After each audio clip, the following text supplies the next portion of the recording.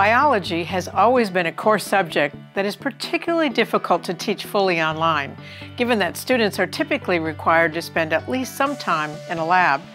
But that is no longer the case at Oregon State University, where faculty are now leveraging interactive, three-dimensional simulation technologies to embed a virtual microscope into their online courses.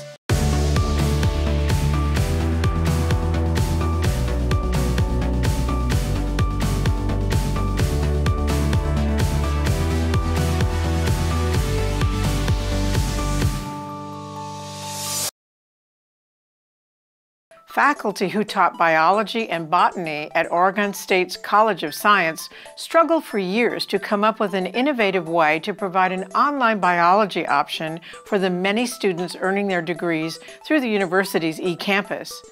In fact, the only way to complete the required lab work was to either attend an on-campus course close to home or purchase a compound microscope that cost anywhere from $50 to $1,000.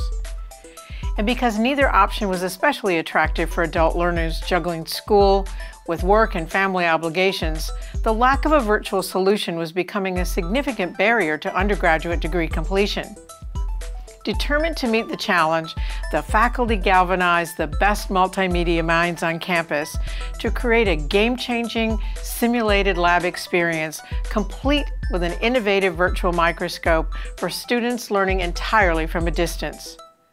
Believed to be the first of its kind, its ingenious design enables students to operate in cyberspace just as they would in the physical environment.